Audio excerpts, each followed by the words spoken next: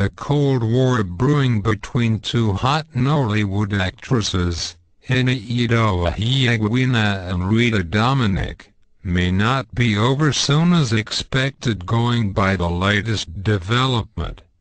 According to an industry source who divulged the gist, the two celebrities may still keep status quo on what is between them for as long as no one knows.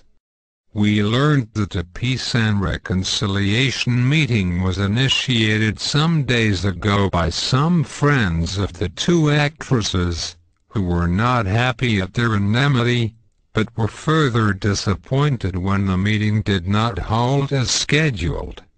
As we were informed, both Rita and Annie didn't show up for the peace and reconciliation meeting put up by their friends. Rita gave an excuse of being busy with her movie, The Meeting, while Annie said she was attending to some indispensable functions. The fight between them got messier late last year when Rita went to Twitter to point out an overnight abnormality in a voting system for who to be the best actress for an award.